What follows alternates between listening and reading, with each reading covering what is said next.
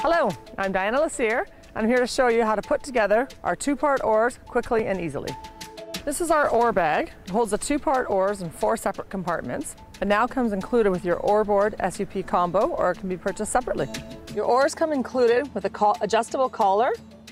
This is adjusted easily with a flathead screwdriver. It can only go in one position, so it's very easy to install.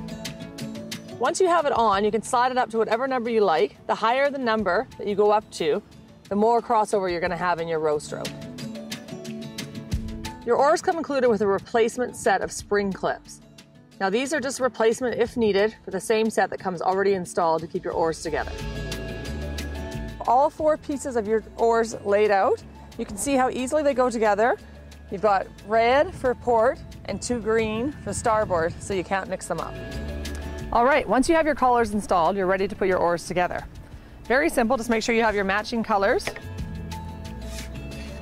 Just slide it right over top, just right down till the 2 clips. Once they're up against there, just use your thumb and first finger to push them in together, then slide them right down until they fit together.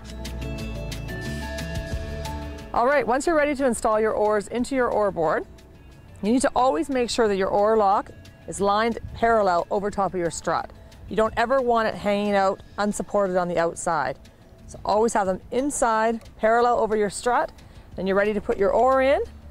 Just clip over the bar and tighten it in place. Okay, now when you're installing your oars, remember that you're going to have your port oar, which is the red color, on your right side. And then you're going to have your starboard oar, which is the green color, on your left side. Now remember, this is due to the way you're traveling, since we are moving ahead while sitting backwards. Now one thing to note, if you look at your blades, they should be in position to scoop the water.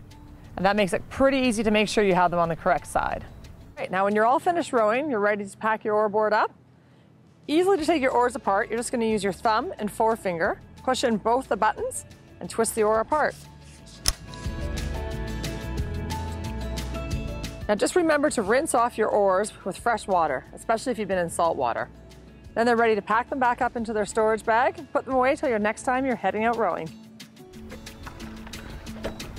Well, thank you for watching. Remember that all our videos and more can be found on our website or on any of our social media channels.